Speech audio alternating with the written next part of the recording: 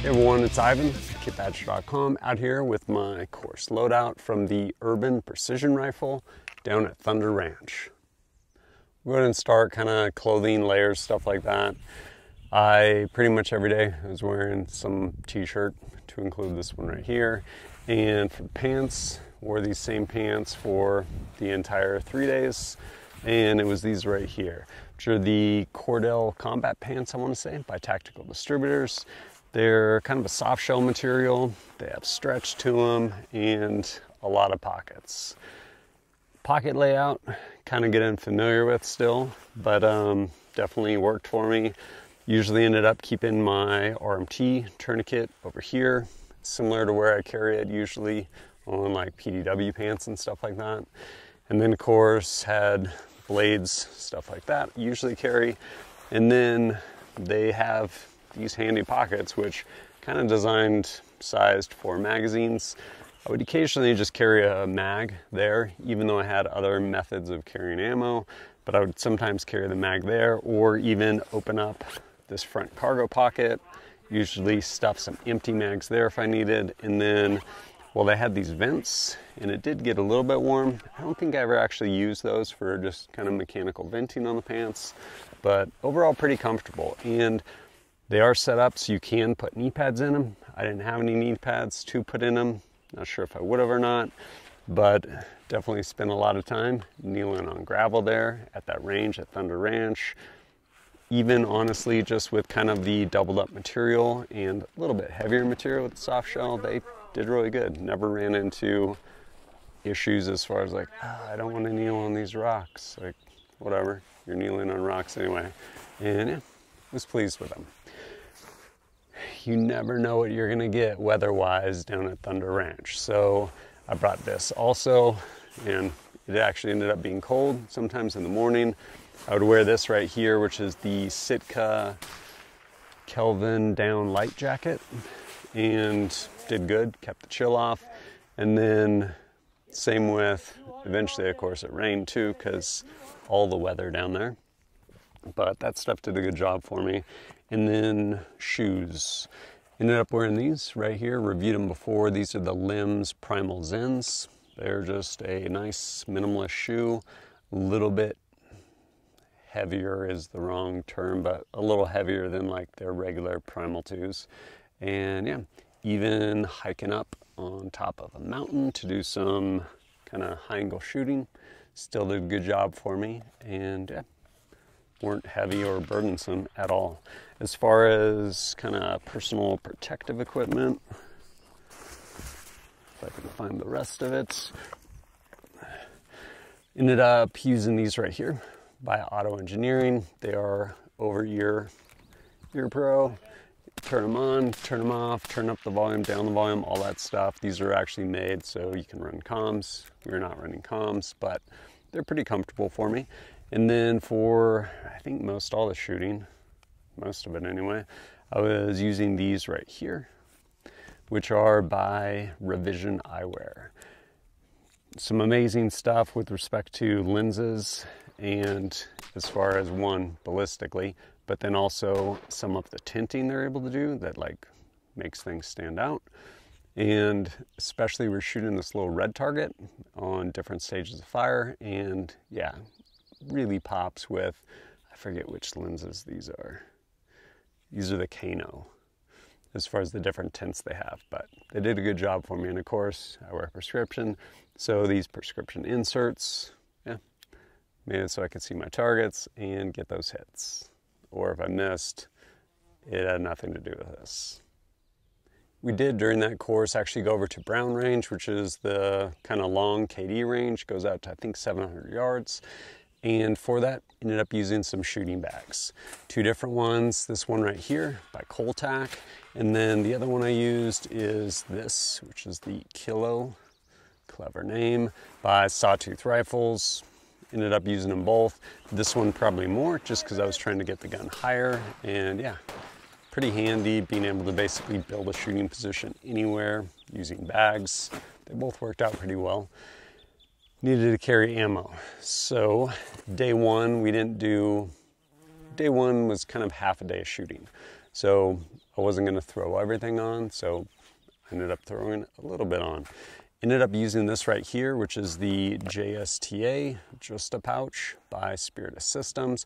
And inside here, the 1-1, maybe it's called 1-1. Basically, it's an insert by Lunar Concepts, also sold over at Wiseman Company, and it has space for 1 pistol mag and 1 rifle mag. And we weren't shooting any pistol, but this was easy to just have on my belt. And then rifle mag would go ahead and go in here. It's this Tigris, I always forget. Basically this insert they make though, so if you don't want to use the like elastic inserts by Spiritus Systems, you can use this rigid one. And it makes it really easy to both draw out your magazine as well as reinsert it. And so I would go up to the firing line, generally just doing a loadout of like 3 rifle mags. So I'd open this up and put 2 extra magazines in here, 1 there, and then as I work through them, I would just swap them out, and did a really good job for me.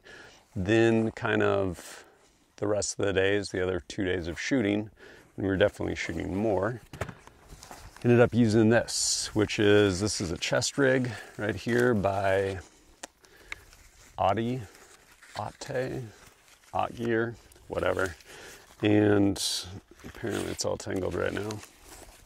I could probably figure it out, given enough time. There we go. So chest rig right here, kind of a pretty nice, comfortable kind of H harness. And then up front, this pocket, you can open it up, put stuff in here if you want, kind of this front pouch like the older Spiritus Mark III, Mark IV, something like that. And same thing with this. Rather than using the elastic insert, I ended up using one of these 3 mag inserts by Lunar Concepts, Wiseman Company, and it's Tigris, whatever. So it makes it really easy to go ahead and pull mags out, put it back in, whether you're reloading or in the middle on the firing line, just bumping mags forward. Really handy and worked out pretty well. I will say, I don't know if it's this material or this in conjunction with running the sling. Definitely like sitting out there in the sun, ended up kind of wearing a nice little rash on my neck. Again, I'm not sure if it was this or the sling. What would be a solution? Probably just like wrap this in velour, then it'd be a non-issue, but whatever. And since someone will probably ask, this patch, yes, it glows in the dark, and it's from my friends over at Black Triangle Group, which is pretty cool. Things I fortunately did not use, my fix-it sticks, which I pretty much bring everywhere because they're handy. And then things I definitely did use is some of this Lucas gun oil, Extreme Duty. Definitely needed it. Shooting suppressed the entire time. I don't know if I lubed my gun before. I mean, it was probably lube before I started. But yeah, definitely had to re-lube it. And there was at one point when, I'll show you the gun later, it's so dirty. At one point, we're shooting from behind the barricade, and I'm like, it didn't sound right, didn't feel right. I look, sure enough, didn't go into battery just because it was so dirty. Forward assist, shot through, and then next chance I had, went ahead and lubed it up. Something I did actually really like and appreciate using is this right here. I don't even know what it's called. I don't know, some sort of bucket, dump bucket. It's actually by Dillon Rifle Company, and it's made for shooting out a helicopter. So you can obviously tether it with all this stuff down here, and you have all these elastic places for magazines to include back here, this kind of big pouch. And then up top, it's kind of open slot. So you can shoot, and when you're done, throw your mags in there, and then your helo's not all cluttered up with empty magazines.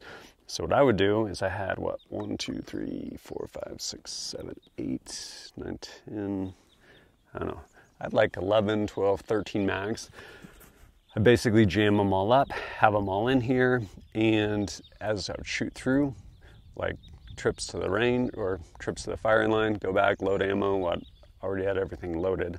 So I just pull out mags, shove them in my chest rig or in that just a pouch, take all my empties, throw them in there, use them, throw them in there, and then come the end of the day, just reload all the mags. A couple of things that were nice. One, just handy, but two, you don't want people waiting for you. Like, everyone paid to be there, whether it's tuition, ammo, like time, travel, lodging. There's a lot of expenses associated with it. So the last thing you want to do is have a bunch of people waiting for you to sit there and load magazines. So being able to show up and have like 13 mags loaded and have them all in a convenient place where I could grab them, toss the empties in, know, hey, these are loaded, these are empty. Yeah, I was actually really pleased. This thing did a good job. Something else I ended up wearing, not something you necessarily usually wear in a course like that, was this right here, which is by Safelife Defense. It is their 3A soft armor, and yeah, it was actually pretty comfortable. Why was I wearing it during that course? Did I think someone was going to shoot me? No, but if I did, this might have stopped it. We were shooting frangible, and really, I'm in the business of reviewing things. Need to get time with stuff, so I ended up 2 full days of wearing this, to include hiking up a mountain to go shoot from a high spot. And yeah, overall, it did a good job. I will say, the end of day 2, one of these zippers, and I don't know if it just kind of came unstowed or what, but one of these zippers started creating kind of a hot spot.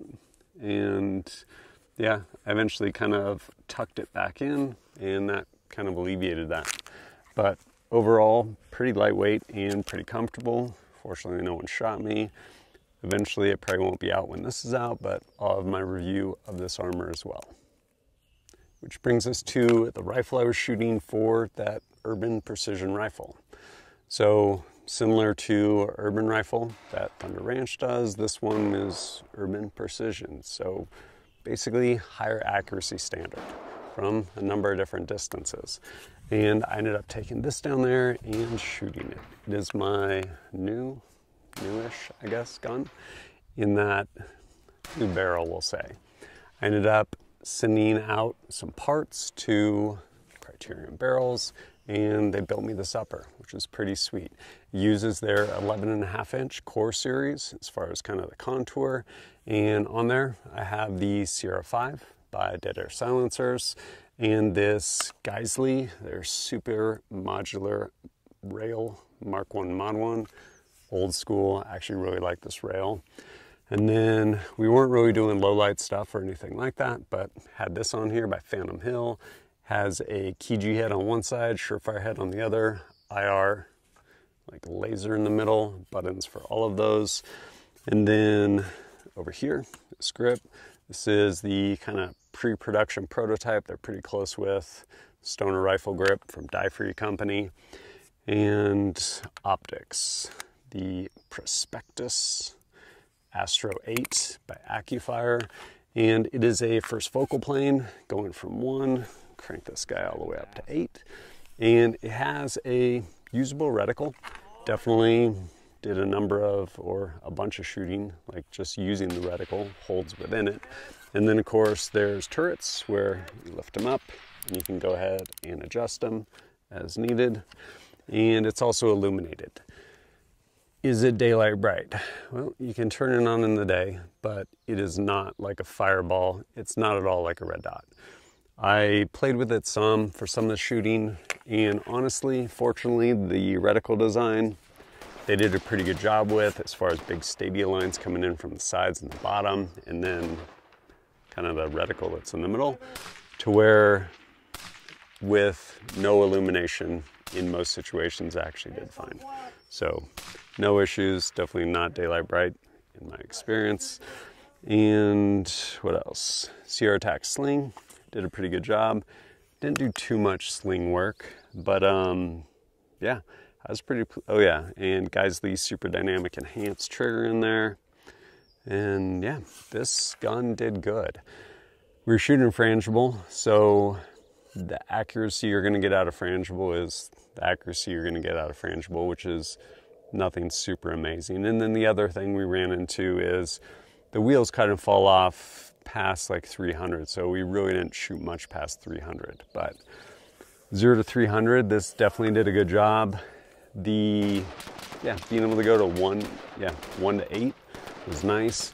Throwing this thing up at 1x and getting hits, especially up close, or moving further back, we need to refine that sight picture. Easy to just crank it to 8 and get those hits. All of that said, how did kind of all this gear do for me? Honestly, it did really good. I have no issues with any of it. Some things I finally got to try, like this, and performed really well. And same with this rifle. We actually practiced some malfunctions. Outside of that, I had 0 malfunctions, aside from kind of self-induced when I let this thing get so dirty. But fortunately I caught it, and yeah, lubed it and continued shooting. Optic did really good. Let me get in there to, again, refine that shooting, or refine that sight picture rather, or like shooting the left eye on some of those drills. And yeah, I was pretty pleased overall. And it was just a pretty cool class. A lot of varied shooting, loopholes, all kinds of stuff. Really good time down there. And last but not least, if you appreciate my content and want to support it, really appreciate it. It helps me go out there and create more content for you. One of the ways is supporting me directly through Patreon, where as a Patreon or patron supporter, get early access to videos, as well as some exclusive stuff, and access to Discord. So if you have questions for me, happy to answer them over there. And there will be links to pretty much all this gear down below. Go check it out. But yeah, as always, thanks for joining us at kitbadger.com. Look forward to seeing you next time.